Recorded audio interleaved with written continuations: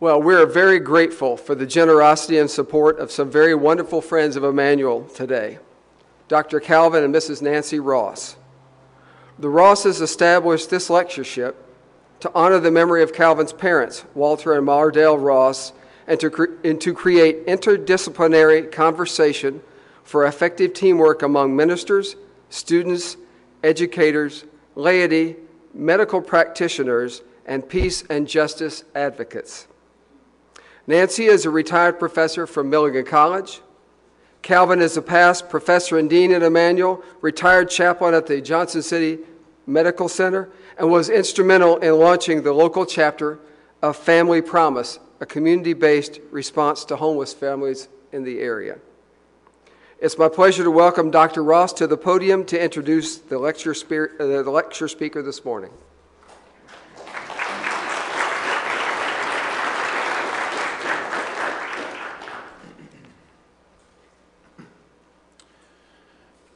Thank you, Bob. I appreciate that.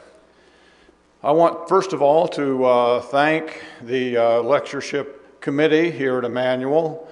That would be Kip Alolia and Jack Holland and our student intern, Marissa Levan. And I also want to thank Lee Fearbaugh and her communications department at Milligan for their help in publicizing the lectureship. And I want to thank you, each one of you, for coming this morning when it's a little bit dreary outside for what I know will be a wonderful experience with Dr. Colvett. One of the objectives of the Ross Lectures is to build a bridge among the key educational institutions in our area: Milligan College, Emmanuel Christian Seminary, and ETSU. Specifically today, I think we have the opportunity to raise a few important girders of that bridge that will better connect Emmanuel Christian Seminary and Quillen School of Medicine. No one in this region, or in any region, by professional practice or personal beliefs, is more qualified to speak on the issues of faith and medicine than our speaker this morning. During my 17 years of chaplaincy and serving as ethicist for Mountain States Health Alliance, I had the opportunity in the hallways and around the coffee pot in the kitchenettes at the hospital, and just informal conversations to hear informal reports from healthcare providers, nurses and therapists and other chaplains about the physicians that were in our MSHA community. And I heard repeatedly the name Dr. Colvett, always in high praise. And it became, even before I met Dr. Colvett, it became very obvious to me that he was well respected in that community.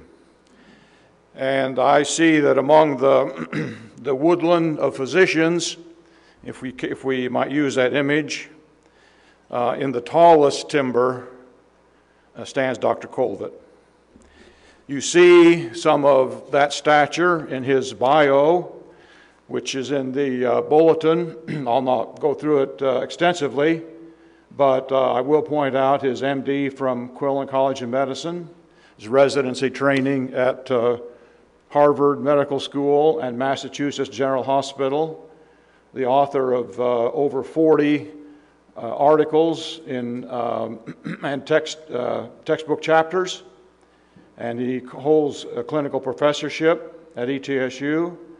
In addition to this, Dr. Colvett has chipped away at an MDiv degree. He mentioned at Harvard and at Harding, but he's not completed that yet. So after the lectureship, I'm going to talk to Dean Ramsaran about maybe enrolling Dr. Colvett so he can complete that MDiv program. We're also pleased to have Mary Colvett here, Kyle's wife. I saw her earlier, but Mary, okay, it's got waving her hand there in the corner. Welcome, Mary. Among all of the measures of Kyle's medal, perhaps the most impressive to many of us who are parents is to notice that Kyle and Mary are the parents of 6 children. Count them, 1, 2, 3, 4, 5, 6. And that's very impressive that they have individual, unique regard to the giftedness of each one of their children. So we look forward to hearing Dr. Kyle's lecture this morning and tomorrow and Thursday. His title this morning is Metaphor and Medicine: How Our Language Can Affect Healing. Please join me in welcoming Dr. Kyle Colvett.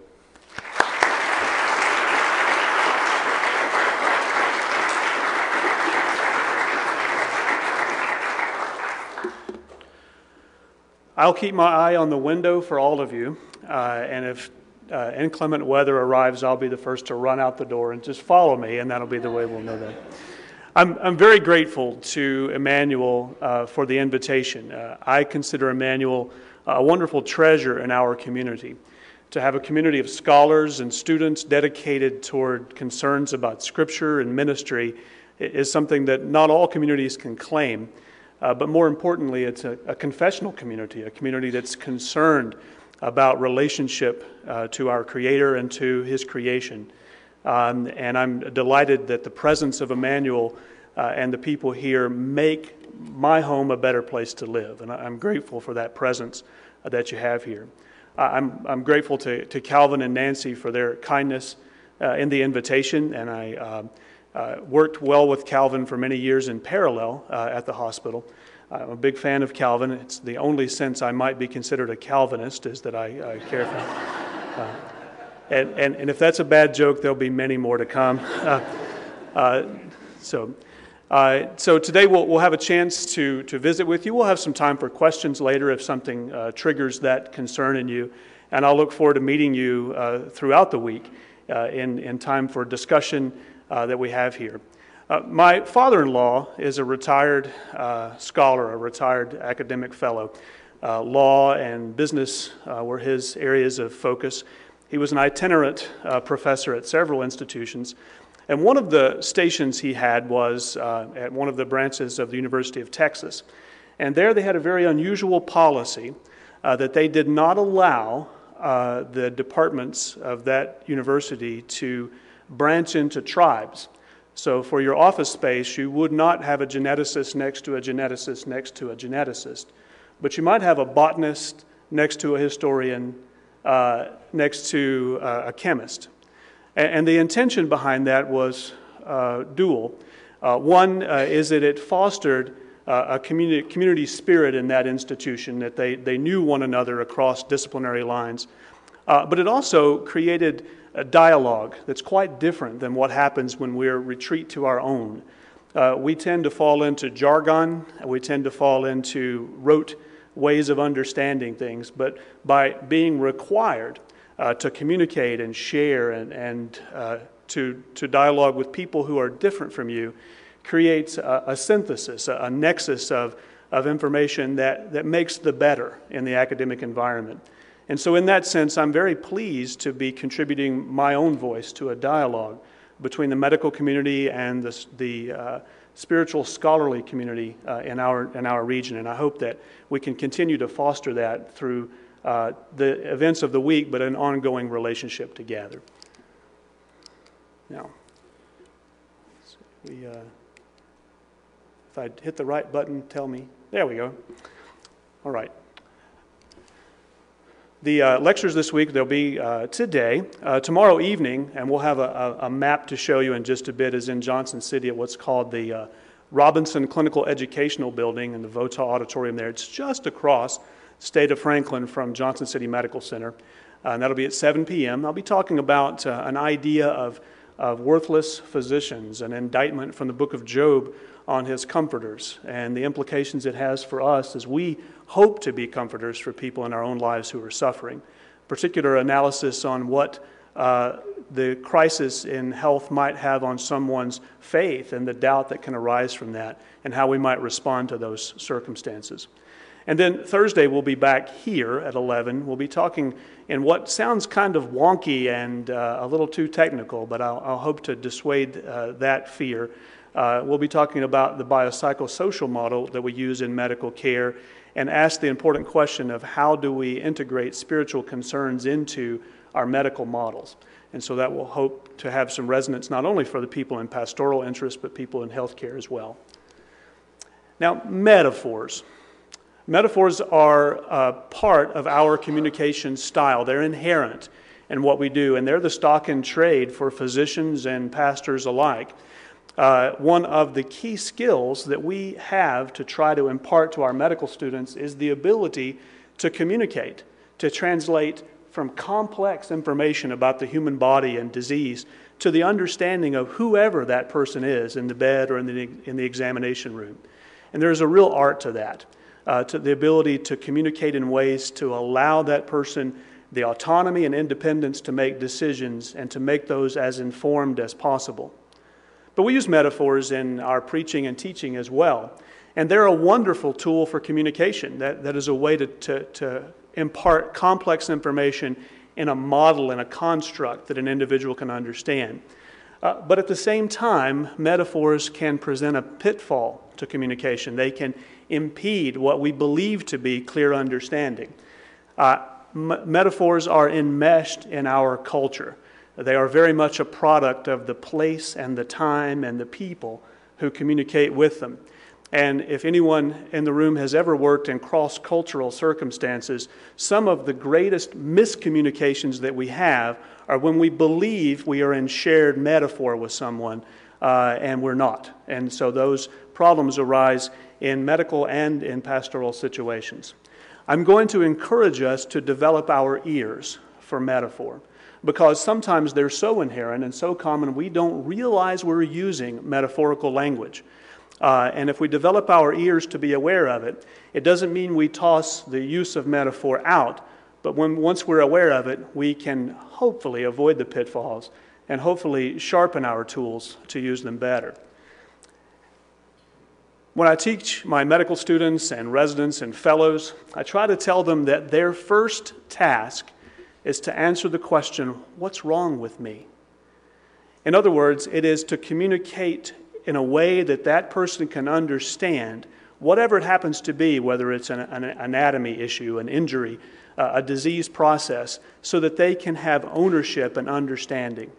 And that's been part of the practice of medicine for some time, but it's not universal and it's not eternal. In fact, there was a long period of time in medicine when the physician was the sort of shaman, the wise man that you might go to, and he would impart directions and instructions, and understanding wasn't necessary, merely obedience.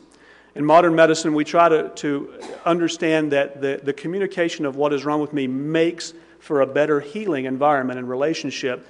It also makes for better patients. They'll ask more insightful questions. They'll be more likely to follow through with instructions that are made if they understand the why. And it's not irrelevant, however, that medicine was held in higher esteem in what we call its descriptive era, rather than its modern prescriptive era. There was a time when my ancestors in medical practice had very few tools in the box. The doctor's bag was limited. The pharmacopoeia of the medicines they might use, the surgeries they might perform were very limited. Yet physicians in that time were held in high esteem because they would spend the time to sit at the bedside, to hold the hand, and to communicate. This is a disease that they'll heal from, or rather, this is a disease that will take their life. And in that communication, describing the diseases and the fevers and the rashes and those kinds of things, even though they had very little to do about it, physicians were held in high esteem because they communicated. These days, the array of tools in our box is seemingly infinite and changing rapidly. The medicines that I learned in medical school 20-some years ago, many of them are not even available now. And I find that out on an almost weekly basis when I write a prescription for something that doesn't exist. And I'll get a call from a pharmacy technician who is around 14 years old and says, they don't make that anymore. And I go, okay, I apologize. But in our prescriptive area, when we have a thing we can do, an intervention we can propose, a medicine we can prescribe for almost everything, then the relationship becomes transactional rather than relational. It becomes, here's the thing you do, and we've lost the potential for communication. Now, it's not a giant leap to tell you that that can happen in pastoral and ministerial relationships as well. That sometimes what we believe to be communication is happening at a level that is not personal and individual, and miscommunication is the outcome. Now, it's interesting to know that the scholars at Emmanuel were called doctors long before physicians were called doctors. The original term of doctor applied to church scholars.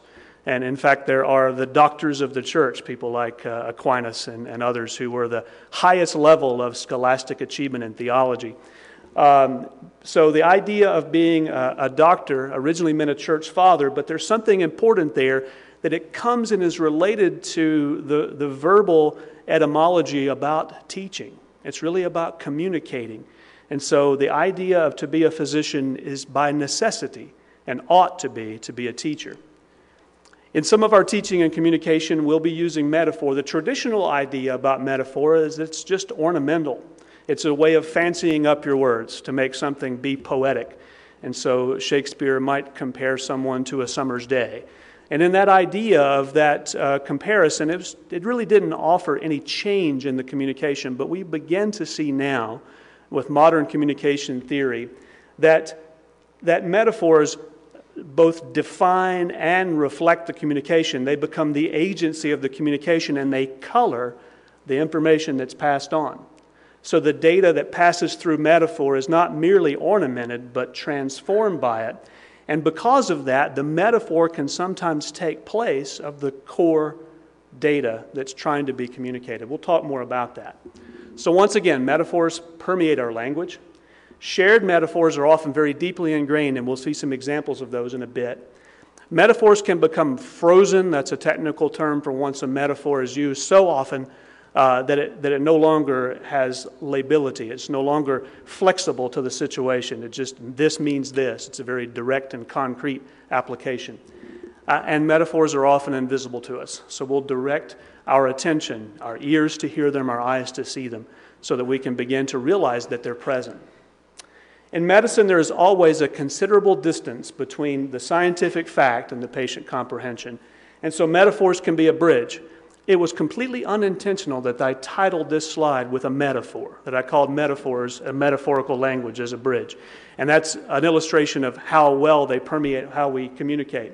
So metaphors can communicate critical information that couldn't be communicated by didactic means. I couldn't take hours to explain to someone how the brain and the nerves work, but I might use a metaphor of the circuit breaker in their house and the wiring as a way of helping them understand why the problem's in your brain, but it's your fingers that are weak. But likewise, it can be exceedingly difficult to communicate complex ideas about faith and God without the aid of metaphor. And so one of the things that's part of training in a seminary, part of developing those skills, and is to finding what are the right metaphors to communicate complicated information. I tell my medical students they need to be collectors of metaphors.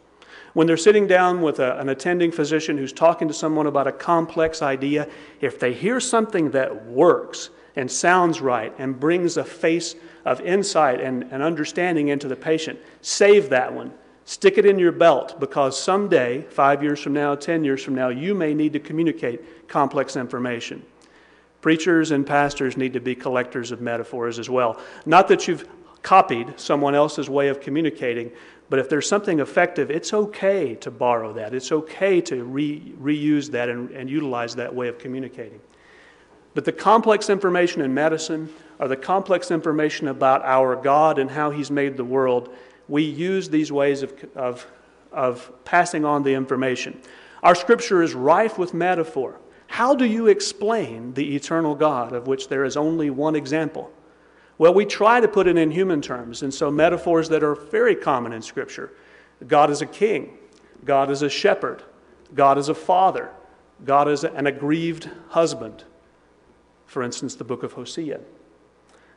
Christ is sometimes pictured as a lamb or a priest, or in John's gospel particularly, eternal things like light and the word to explain how he's not quite like anything else.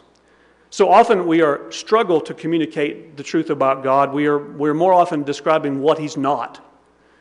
In him there is no darkness at all, or it's impossible for God to lie. So we communicate in the negative sometimes because we struggle to communicate what is so critical about God the Father. But sometimes these metaphors don't communicate quite as clearly as we think they ought. We think that they're right on target, but the audience may hear things quite differently. There are enacted metaphors. That's my own term. That might not be an appropriate technical term, but I call them enacted metaphors in Scripture. I believe animal sacrifice, much of the practice in Leviticus, baptism and communion are enacted physical metaphors where we're using ideas about burial and resurrection, ideas about birth and rebirth in ways of communicating things that are very difficult to communicate otherwise. But these same metaphors that we think are perfect in communication can be a barrier. The king metaphor for God doesn't sound quite the same to people who've lived in a democracy. There's something about a king that's not altogether attractive, not altogether desirable. And if you've lived in a despotic reign where there's a dictatorship, the king has even more negative connotations. So we think we're going to talk about God as a king and we'll sing songs about crowning him with many crowns. And to some ears, that's not a welcome sound. That's not the kind of God that resonates with them or provides a comfort. The shepherd metaphor is pretty good if you're rural and if you're agrarian, but the more we move away from that, it becomes a distance between the metaphor that we have to explain and explain and explain what that means. But it's common. We use it everywhere. The very fact that this is called pastoral care lectures is the shepherd metaphor come to life. The father metaphor is a wonderful one unless you don't have a good father. And increasingly common in our society, there are people who are growing up without a father. The father is merely a biological entity, not a relationship. And because of that, the father metaphor that sounds like a great thing to emphasize when we're teaching people may not reach the ears of some of our audience in the way that we would like. Good metaphors, useful metaphors, ancient metaphors, but they're not universal in the sense that they always reach the intended point. Now, this is a complete aside, and I will hesitate from pushing too hard on this, but a number of historical Christian schisms have come from when people have disagreed about their metaphors. So in asking, does the Holy Spirit emanate from God or from God and the Son? It's really metaphorical language for things that are impossible to understand, but when one group says it's this metaphor and the other says not at all, that metaphor is entirely incorrect, then the core truth that's trying to be communicated there is dismissed. It's the metaphors that we fight over. And that's been true throughout Christian history. In the same way, some of our disease metaphors that doctors use can actually become barriers. They can be destructive metaphors because they can unintentionally create blame, can stir negative emotions, and they can depersonalize the person. They can make them less human by the metaphors that we use. In the pastoral care of the sick, metaphors are often unspoken. Some of you may be called to the bedside of a sick person and they have already developed a construct of disease in their mind. They have a metaphorical understanding of why that this thing has happened to them. And if you don't recognize that, your efforts to comfort, your efforts to communicate may reach inefficiency at the very least and harm at the greater level. So patients have often adopted metaphorical understanding of their disease, and it's going to be critical for physicians and pastors to assess those, to understand them, in order to communicate the way we would like. So metaphor, on the positive sense, can improve focus, and it can allow clarity. So like a good optometrist gives you glasses that helps you see more clearly, metaphor can help us see more clearly. At the same time, if you pick up your dad's glasses and not yours, it might make the world dizzy. It was a fun activity for me when I was 5.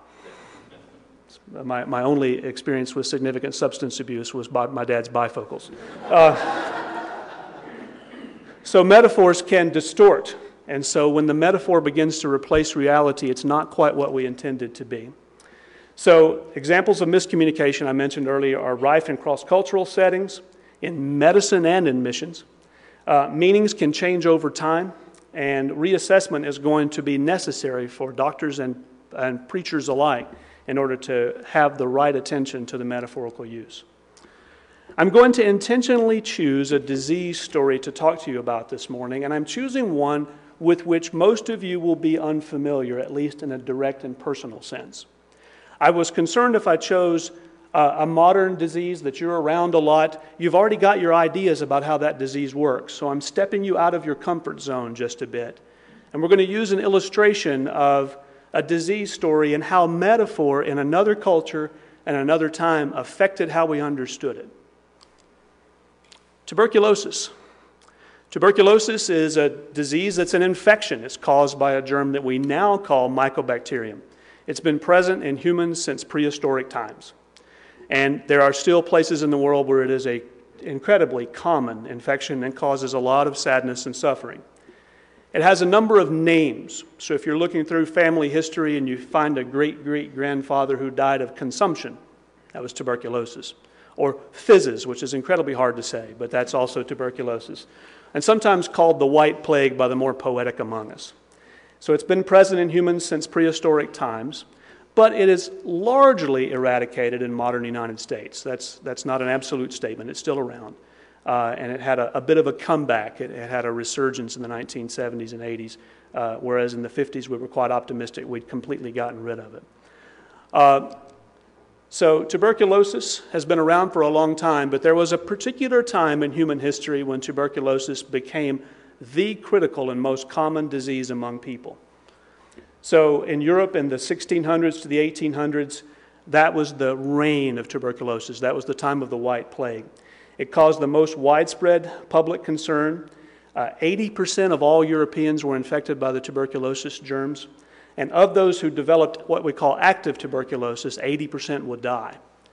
In 1815, 1 out of 4 of every death in England was caused by tuberculosis. And by the end of World War I in France, still 1 out of 6 deaths were caused by TB. It's very difficult for us to imagine a disease that's that common and that deadly. It's distant from us, though, so we don't have our minds made up much about how to describe it and how to understand it. We do have some modern conceptions of tuberculosis, but it's distant from us. So how is this disease perceived metaphorically by the people? Well, it turns out that it became associated with young and creative people. How did that happen? Well, tuberculosis is a disease of infection where people in close quarters, like cities and the less clean environments, can become infected. So country boys and girls who lived in the rural areas, either because they were farming or maybe they were the well-off landowners, when they moved to the city, they did not have immunity to TB. They hadn't been infected as a child. And they get to the city where there's close quarters and tuberculosis runs rampant. So the social image, the cultural image of TB was young, healthy people who've moved to the city to seek their fortune. They're creative, they're writers, they're musicians, they're scholars and students. And that's where they get tuberculosis.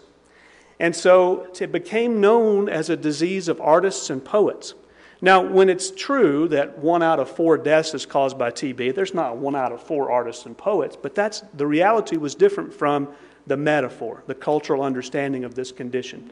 And people actually believed that your creativity and your artistic skill rose the sicker you got.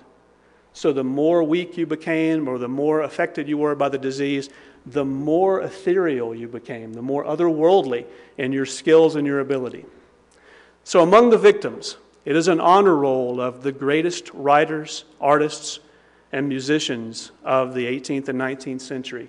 Elizabeth Barrett Browning, Robbie Burns, Camus, all 3 Bronte sisters, Chekhov, Stephen Crane, Guy de Maupassant, Kafka, Keats, and on the list goes. So these talented people, people of great skills, who died young from tuberculosis, that became the face of the disease. And the metaphors for tuberculosis was, it was a disease that manifested with physical symptoms that made the person more otherworldly, more holy almost, we might use. So symptoms that to an objective observer sounds like this person's really sick. They're pale and they're thin and they're weak. To a subjective view is, look how beautiful they've become.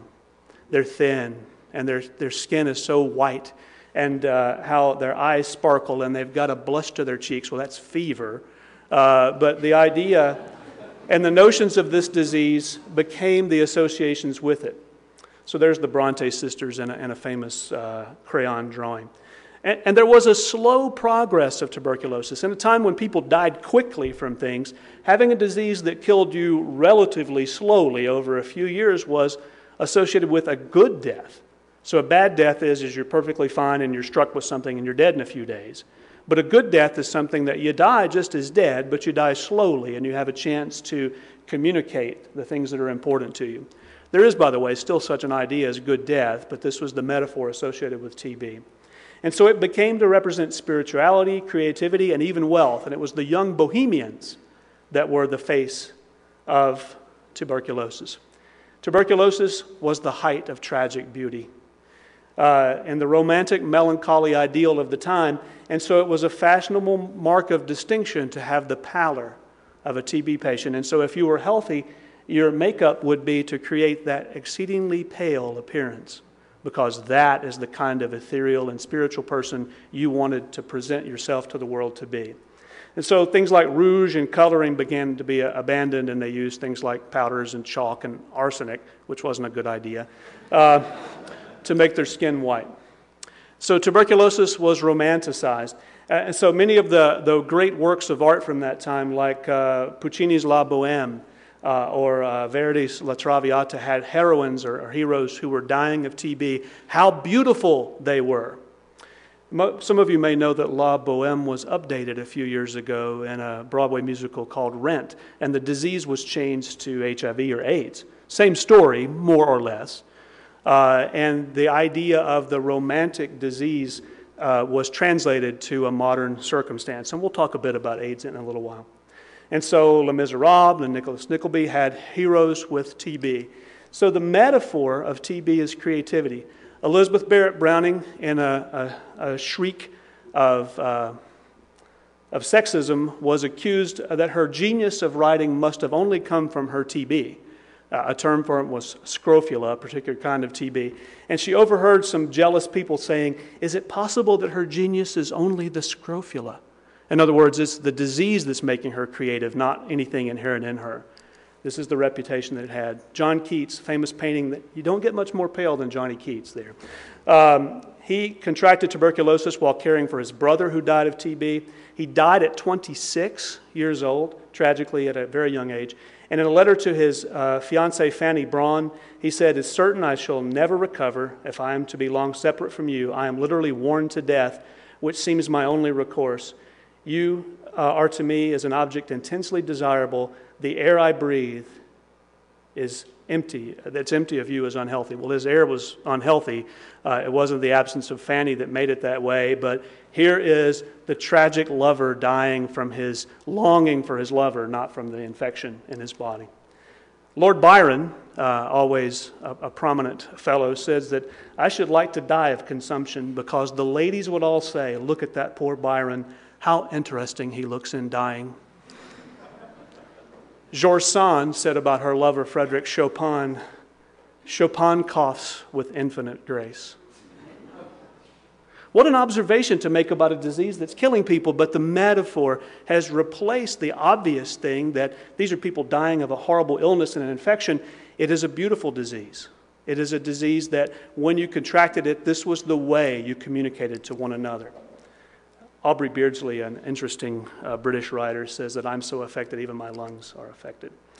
That's going to be a little hard to see projected here, but these are some quotations from some 19th century medical textbooks. They tended to be a bit more flowery in their writing than we are today. It says, in contrast to the diseases of the crude and baser organs of the body, which clog and soil the mind, the imagination and the very humors of the sick, as though with corrupt matter, phthisis, or tuberculosis, this illness of the lofty and noble parts of the human being, calls forth in the patient a state of elevation, tenderness, and love, a new urge to see the good, the beautiful, and the ideal in everything, a state of human sublimity which seems almost not to be of this world. It makes you want to get TB, doesn't it?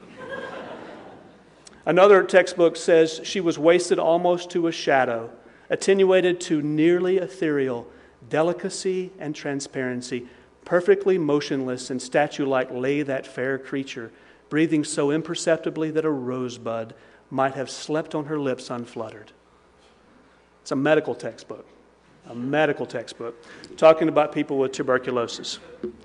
The metaphor for TB went away, though, when we learned to get rid of it. When you had nothing you could do about it and you died from it, this metaphor functioned in society, although to us it seems ridiculous. It seems so bizarre to describe a deadly infectious disease in these favorable and almost desirable qualities. So once we learned about things like sanitation and cleaning up, and later people would discover there was a particular germ that's causing this, and then later we would develop ways of treating it with medications, tuberculosis lost all of this metaphorical use in our language. It became a disease of the poor. It became a disease of the dirty.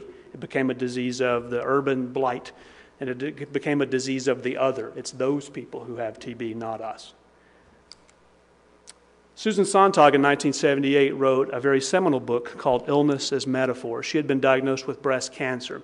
At that time, in medical parlance, there was a concept of a cancer personality, that there was something inherent in your mind, your psychology, your behavior that made you more likely to get cancer. And so the very first appointment that was made for her after her biopsy showed that she had breast cancer was with a Freudian psychiatrist. Not with a surgeon, not with a cancer specialist, but with a psychiatrist. That's the first thing that she was sent for her care.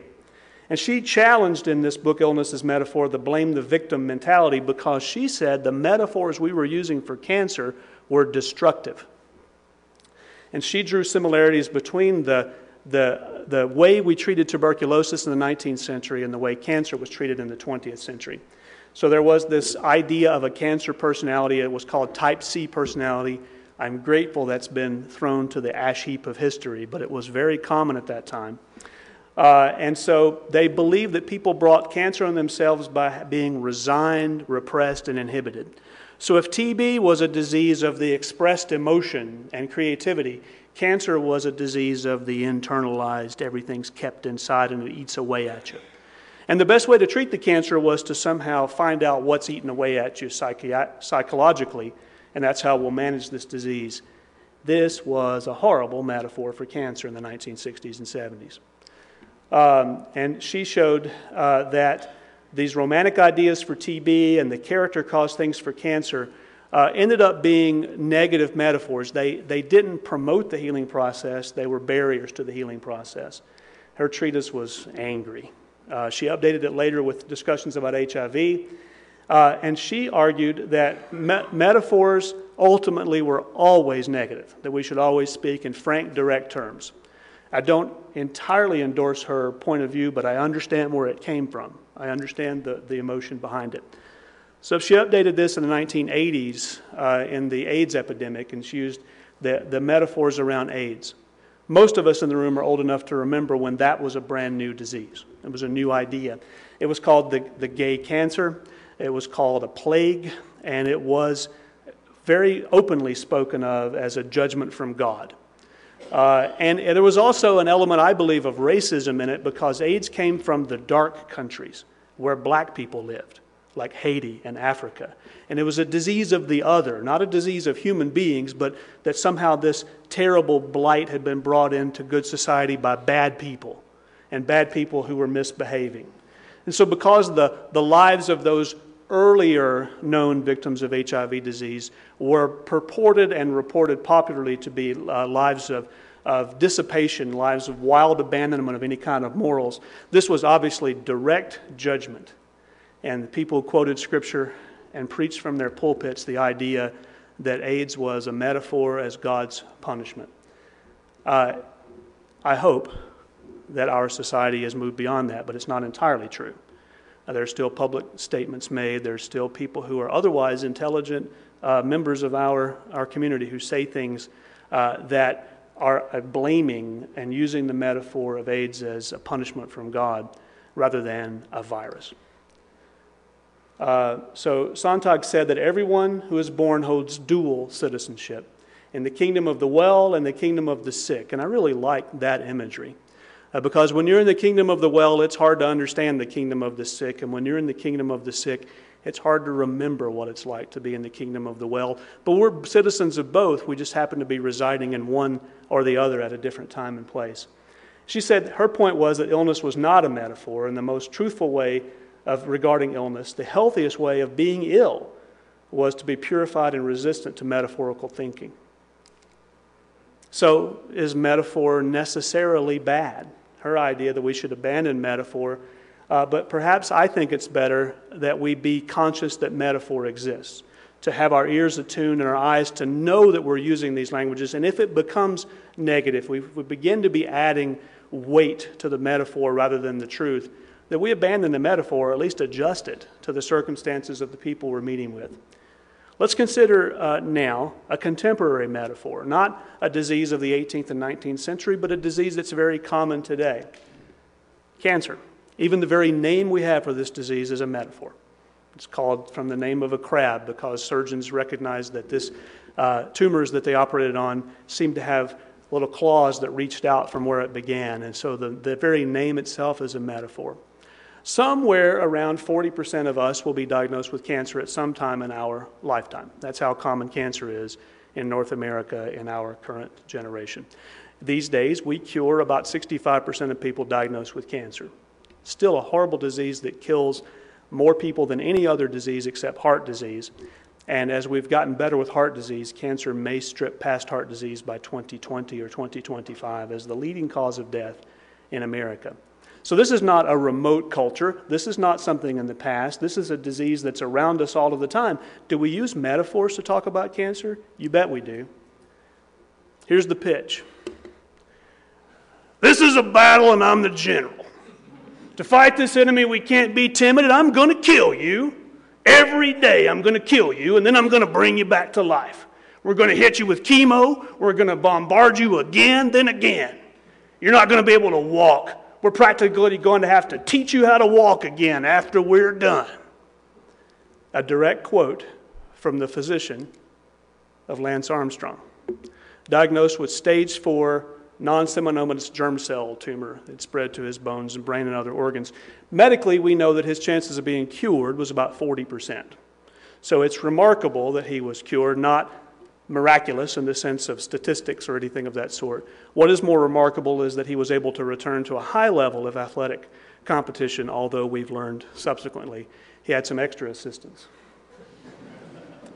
How could a well-trained, we presume kind, we presume moral physician walk into a room and use that kind of language for a sick person who's frightened?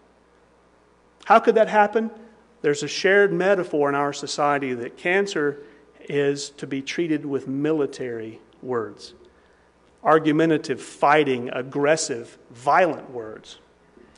In the 1930s, headlines in the newspaper said, we're going to approach the battle against cancer. That was the public rallying cry, that we're going to battle cancer. We're going to combat it. Hear the words? In the 1970s, Nixon declared war on cancer. Like a number of our other declared wars of that era and subsequent, it didn't turn out to be what anyone intended to be. But using the idea of war on cancer was a shared metaphor. Everyone says, yes, that's what we want to do. We want to battle it. We want to fight it. And so military words in the metaphor crept in to the point that when you see a person with cancer, they're going to use those words. It's not a choice that they made. They didn't sit down and choose a metaphor to think, this is the way I'm going to talk about my cancer. It's in our culture. And I'm here to tell you that it's not a good metaphor. It's not a functional metaphor. It's not a metaphor that promotes healing and understanding. Almost every media story about cancer uses the idea of war. There's Time and Fortune, war on cancer. Even our advertisements for chemotherapy medicines Do not ask me why these are in things like Time and Ladies' Home Journal. I don't think they should be, but they are.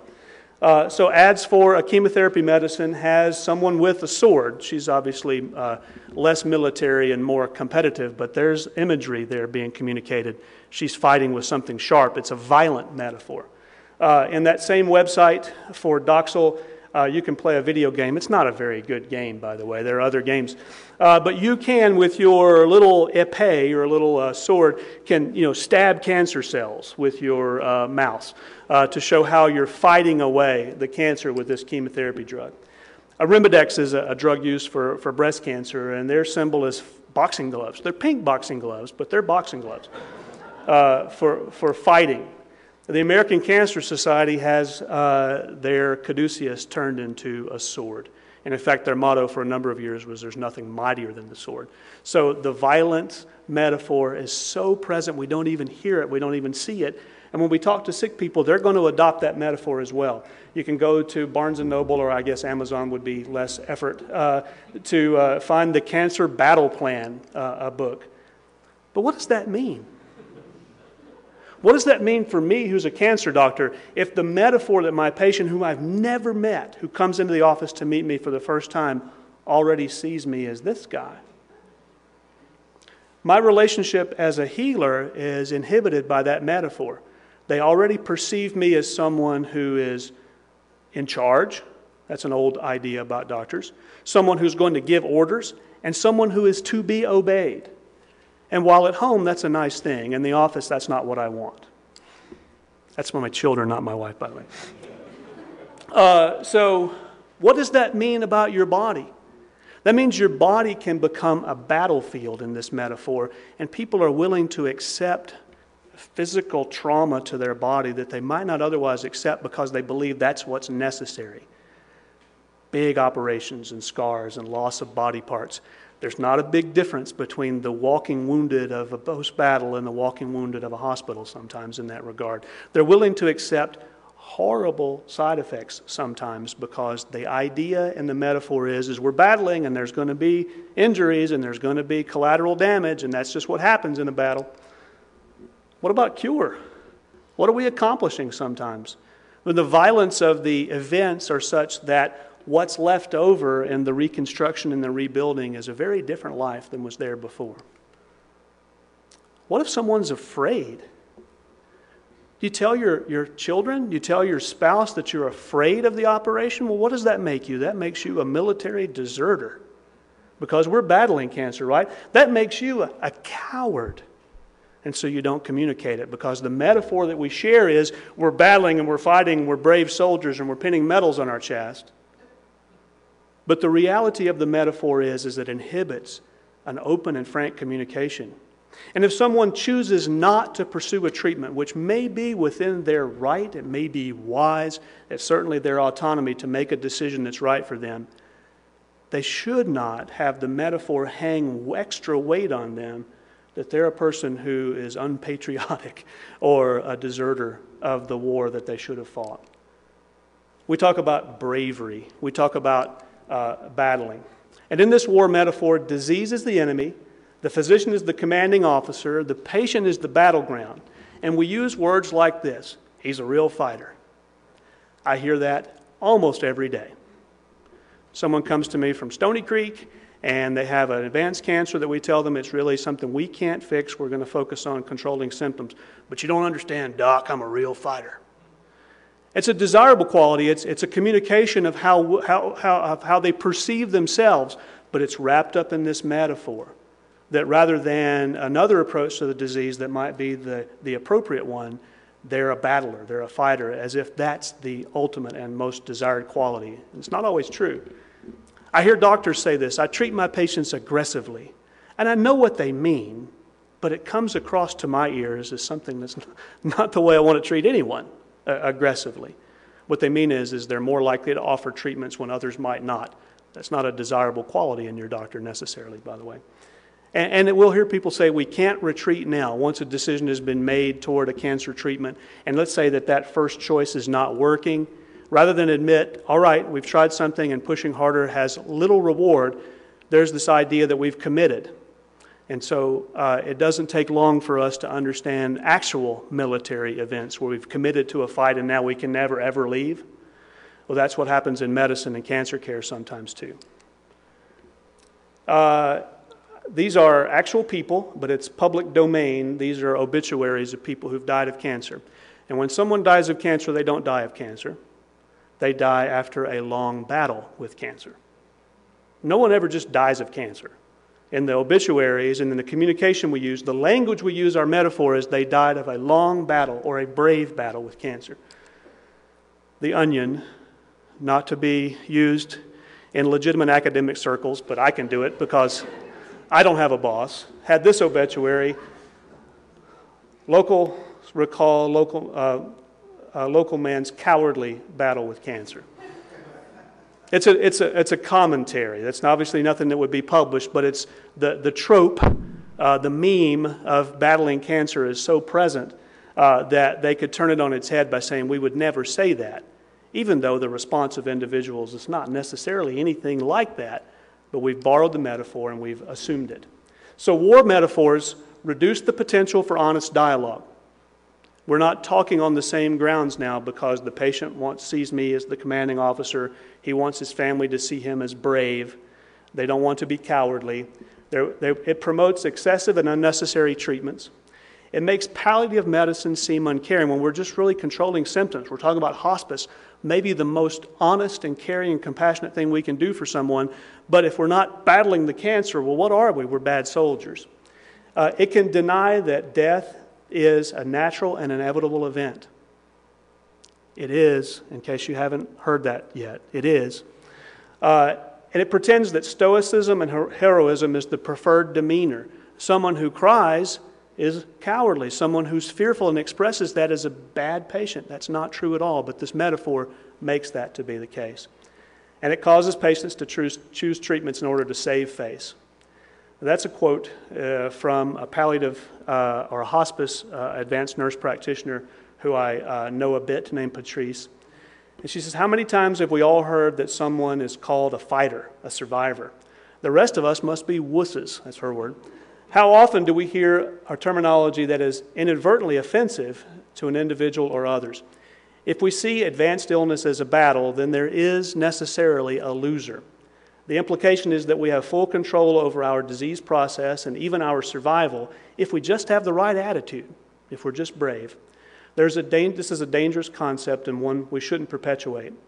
There is so much out in the world telling us what we're supposed to do so we don't get sick, let alone die. And when we do get sick, we're subtly shunned as having self-created our own suffering. If you just eat blueberries, you won't get cancer. Or if you just take an aspirin a day, you won't get cancer. Or if you just take these 73 different minerals and herbal supplements, you won't get cancer. Did you know sharks never get cancer? Well, she had a type A personality, you know. She never ate properly. I told her to eat only organic macrobiotic foods. So what do you expect?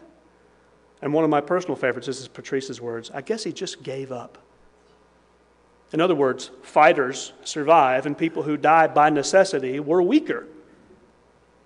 That's the implication that the metaphor creates. Even if it's not explicitly stated, that's the understanding. So how can folks like us avoid the hazards of inappropriate metaphors? I don't know that we can completely. In all honesty, I've found myself unintentionally sometimes not catching on to the communication, but let's try. Let's make an effort to hear them. Let's make an effort to see them. One of those are really good basic interview skills. If you're involved in counseling or if you're taught in medical care, we're taught to things like to name what someone has said, to actually call it by what it is. I hear you using the term battle. What do you mean by that? I hear you using the word aggressive. We mirror it. We sort of reflect back what they said so that it's heard. We validate it. It says, I can understand why you might want to pursue every possible treatment. I can understand that. Can you tell me what your reasoning is behind it? So we explore it, and then we begin to vocalize discrepancies. We poke holes in the metaphor. Every metaphor can be overextended. And so we begin to gently poke holes in the metaphor to see if that understanding carries beyond the metaphor itself into a real depth. And then more advanced responses, and this is hard to do, is sometimes you enter into the metaphor. If they've got a metaphorical understanding, then you jump in and say, well, what if there's just more enemy there than us? You know, if they're using a battle metaphor. Well, what if we're out of bullets? And sometimes that's helpful, and you're not dispelling the metaphor, but you're showing that it doesn't have full extent and validity in all circumstances. You add new information. You go, well, I can understand that, but what we also know is that your blood counts are awfully low. You know, those kinds of things that help to frame the information broader. Correct misperceptions and then redirect thought. And finally, sometimes it's necessary to substitute another metaphor, although that can be dangerous because you may be substituting one misunderstanding for another. But at times that can illuminate. At times that can create realization. Let's talk about a chemotherapy decision. There's someone who has a disease, and that disease is called non-small cell lung cancer. It's a kind of common lung cancer. And in this particular patient we're talking about, it is spread elsewhere in the body. And the options for treatment are nothing. In other words, nothing that's actively fighting the cancer. We focus on pain. If they have an infection, we treat it. We focus on keeping them comfortable. Or a kind of chemotherapy medicine that requires them to go to the doctor's office once a week or so for a few hours. And it will take place for several weeks, and the statistics tell us that they would live on average 4 weeks longer than if they didn't do any treatment at all. In the kingdom of the well, that's an easy decision. I would never do that. In the kingdom of the sick, sometimes people choose that kind of treatment. And I'm not here to criticize too loudly or too much depth, but it's not always appropriate to consider treatment. So you hear someone who says, I want to do the chemo, doc. Rather than say, be here next Tuesday, it's appropriate as a physician or perhaps as a pastor or counselor to that person to understand the basis of that decision. Sometimes there is a great misunderstanding. They don't have the right data. Well, I want to do everything I can to be cured. That's not possible with this disease. Well, miracles happen all the time. Statistically, this is not true. And we'll talk at other times about the understanding of the divine in disease. So we mirror that. We validate their concerns, we explore it, and sometimes we substitute a metaphor. In this metaphor picture there, what you've got on the right upper is sort of a satellite photo of the eastern United States and a weather radar photo. Someone's saying, well, doc, this is a different patient now, I've had surgery and I had a PET scan and the PET scan's normal, I don't want to do anything else. And because everything was clean, I'm free of the infection. The invader is gone. They're using war metaphor. We fought the enemy and it's gone. And another substitute metaphor might be, well, yes, but the tests and scans that we have can only see so much. There's a limit to the tests that we have. Just for instance, if we looked at the weather radar, it might look like it's clear on the East Coast, but that doesn't mean it's not raining at your house. In other words, the fine scale of what we can understand from tests like scans is not as precise as the reality. And so there may be an appropriate treatment to be considered for this patient, but their metaphor is they're already behind that. We've won the battle, when it might be appropriate to consider that. So sometimes we need to substitute a metaphor for someone. A couple of other metaphors to mention to you briefly as we're wrapping up. There's the parental metaphor that used to be common in medicine. There was a paternalism where Dr. Marcus Welby knew what was best, and you said, well, Dr. Welby said take the yellow pills, and taking the yellow pills. In this situation, disease is always seen as an external threat or a danger that daddy's going to protect you from. And the physician is the loving parent. He just cares about you, but you don't need to understand. Just trust daddy, and he'll do what he wants you to do. And in this circumstance, the patient is a child. This is still very common. I have lots of people who come to me and say, you do whatever you want, doc. You do what's best. You know more than I do, doc. You just take care of me. You love me. You take care of me.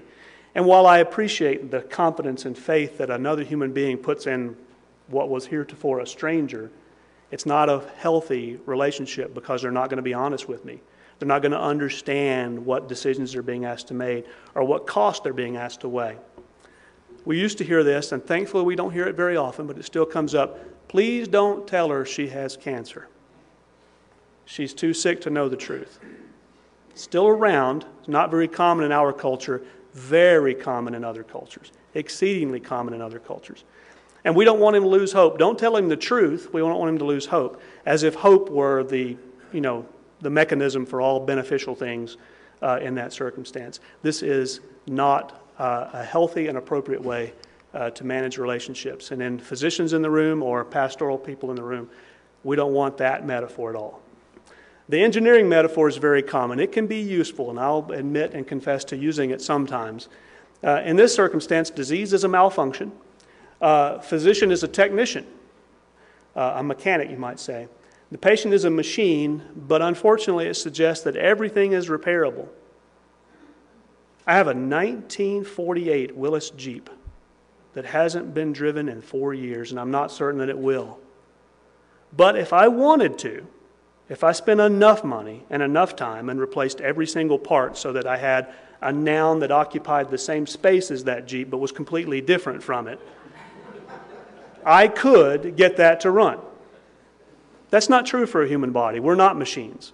There are things about us that are seemingly mechanical, but we're not eternally replaceable. And so the idea of human as machine and engineering metaphor has its limitations, and sometimes can be a negative metaphor.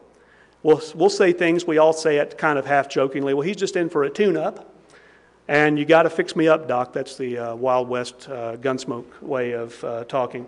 And sometimes doctors will say, well, we just need to fix your plumbing. You know, the plumbing here to your heart's a little bit stopped up, and we're going to roto-rooter that out and get that taken care of. And those metaphors might be friendly, and they're not universally bad, but at times they can create a barrier. And the biggest barrier is they're depersonalizing. You're no longer a human being with friends and family and a church people that love you. You're, a bunch of body parts that needs to be poked and prodded and fixed in the right way. And that's not healthy. Alexander Solzhenitsyn wrote in his famous novel Cancer Ward about a character, Kostoglatov. Kostoglatov had cancer like everyone else in this ward in Soviet Union. And he noticed in the observations around the ward that the attending doctors, what we would call the professor doctors, had no time for the patients. They were busy snapping fingers and writing orders and making big decisions. But there was one physician, actually what we would call a medical student, a young woman, who took time to talk to Kostoglatov. Ask him about his life, ask him about his work, ask him about his family. And as she moved up in the ranks, she became more distant from him, and he begged her. He says, before you get spoiled by it all, before you become a fully qualified doctor, just give me a helping hand as a human being. Don't speak to me in metaphors. Don't speak to me through barriers. Don't speak to me in a way that I can't understand what you say, that I'm clouded with jargon and snowed under with all of your words. But talk to me as a human being. In pastoral care and in medical care, this is the core of what we need to do. Our first responsibility is to answer the question, what's wrong with me? And our second and greater responsibility is to see each person as a human being, as an image of our Creator God who deserves compassion, who deserves honesty, who deserves the love that we've been created to show to others.